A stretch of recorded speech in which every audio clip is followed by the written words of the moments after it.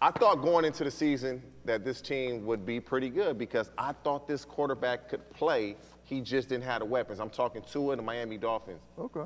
What's your take on them? Do you believe it's McDaniels, it's Tyreek Hill, it's a combination of everything? I think it's a combination of everything.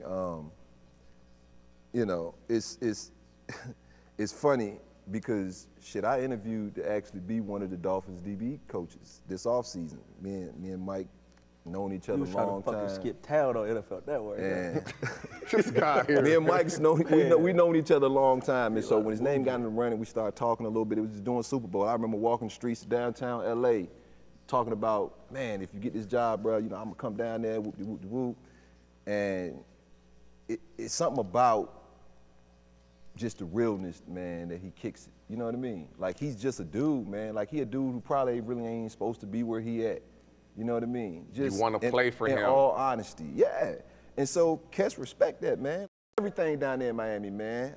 I always thought Tua could play. I just thought he needed stuff around him, man. Like everybody else to does. Me, everybody, that's how the game works, man. Like, you got to put, like I said about Josh, you got to put dudes in position to be successful. Yeah. And once they get a taste of that, man, that's just like a drug. Success is like a drug. Once you taste it some shit you and know you see it, it's like, oh, man. And then you get the confidence, and then it's drugs. like, man, bruh, what you want me to do? Cool, I'll run through a brick wall for you. Because I believe you believe in me. And you put me in position to not do things that I struggle with. And the relationship he has with McDaniel that he didn't have with Brian Flores.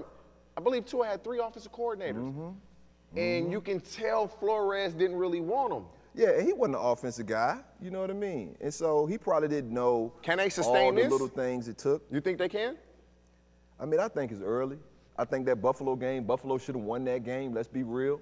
I think the Ravens should have won that game, but Miami's finding a way to win. Yeah. And late in the season, that shit gonna mean something.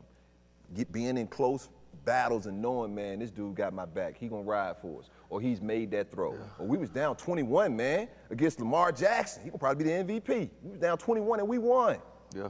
So shit, ain't no obstacle gonna feel too much for these dudes at the end of the season. And so I don't believe in them yet. Same with Jalen Hurts yet. But damn, man, they look good. I can't wait to keep watching them.